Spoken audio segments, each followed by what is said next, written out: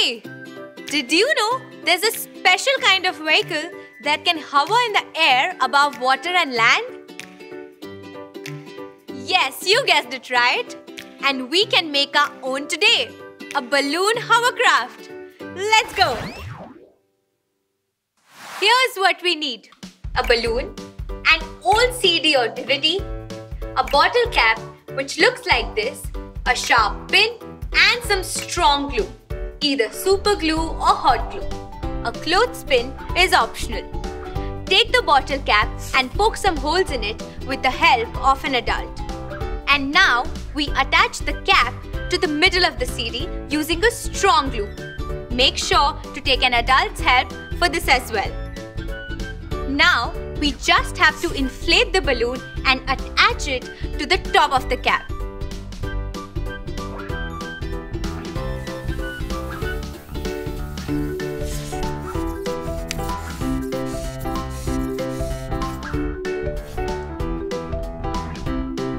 You can use a clothespin to seal the mouth of the balloon so that the air doesn't escape it, or you can just twist it so it's temporarily closed till you secure it to the cap. Now, let's secure it to the cap. And our hovercraft is ready! Let's try it out. Let me push the hovercraft a little to get it started. Whoa!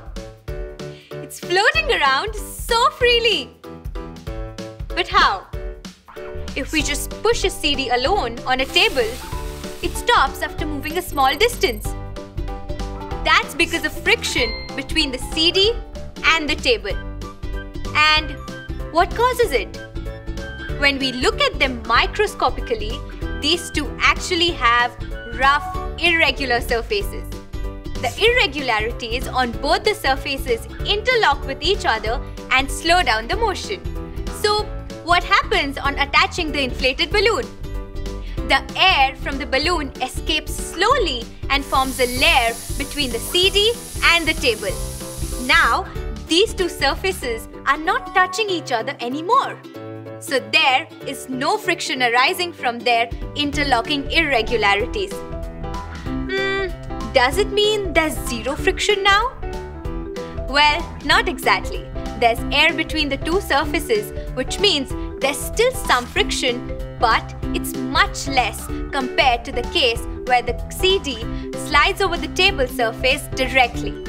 This is exactly like air hockey, where the puck moves over the table almost frictionlessly because of the layer of air between the two surfaces and preventing direct contact. Oh, look!